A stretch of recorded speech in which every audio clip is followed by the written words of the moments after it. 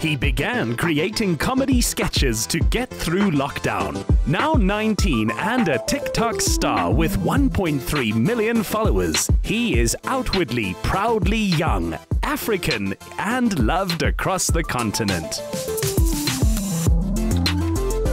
Oh, hi everyone. My name is Banele Ndaba, but you can call me Moghelingz, and I am an award-winning social media content creator, and welcome to my world. I grew up in a very small town called Standerton. I grew up around a lot of people, man, my friends, family, neighbors, and all of that. So it really influenced me in a lot of ways because obviously I grew up in an era where there wasn't social media by that time. And half of the time I would spend my time on the streets playing with friends, you know. So just growing around all of that really influenced me to actually become this strong person that I am. And yeah, man, growing up from Kasi actually taught me how to grow a thick skin, and I think it helped because it made the person that I am today. So I moved to Joburg in 2022, which is this year, early January, and that was when I was getting a lot of gigs that and events I need to attend that were happening here in Joburg.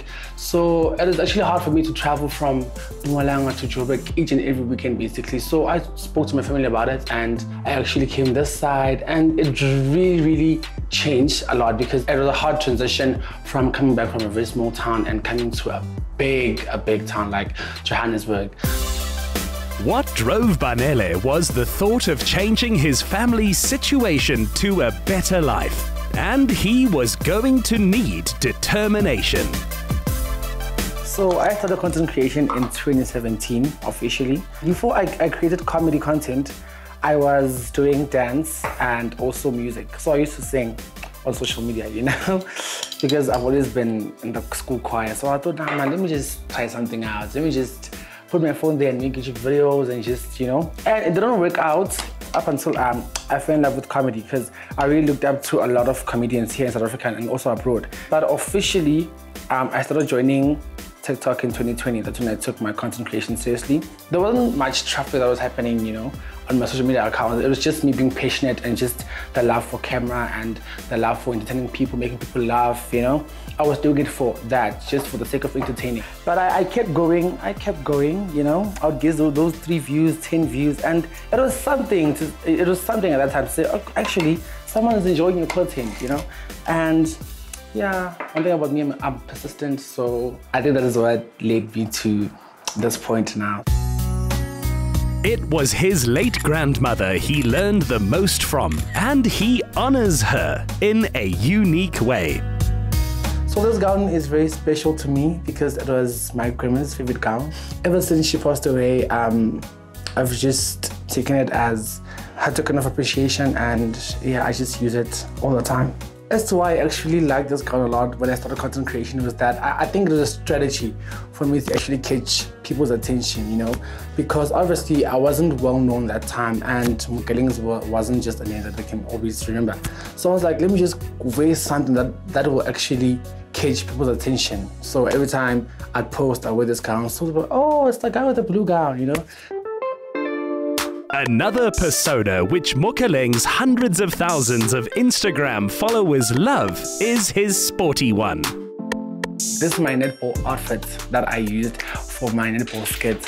And the reason why I cross-dress is because costume plays a lot of parts of my content creative process. For me to look a certain character, I have to wear that character, you know, just so it can be believable to the audience as to what I'm trying to portray or what story am I trying to tell. So for me to get my message across, obviously I have to look that character. So I would say costume plays a lot in my creating process. So the reason why I think people resonate with me is that I create relatable content.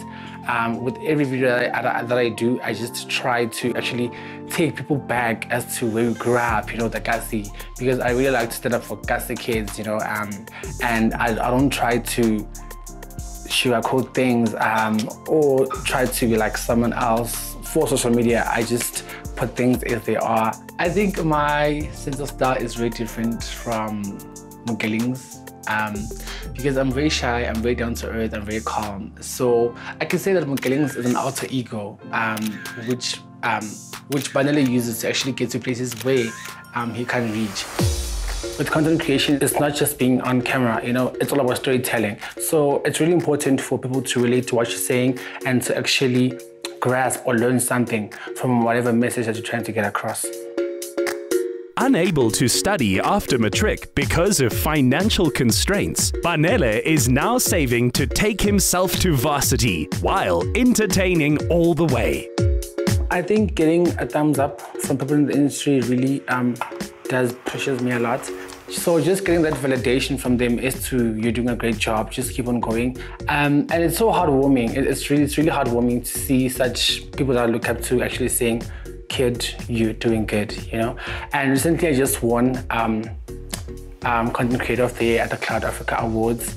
It was such a big movement for me. It was my first ever award nomination, and I won it. And to think the competition that I had was people from Ghana, Nigeria, basically the whole of Africa. It was such a big moment for me, and I'm really grateful for it. As for a legacy, Moghelingz wants his fellow youth to be fearless but kind. Do what the world says you can't, and make your own rules. Get more of the Insider Essay online.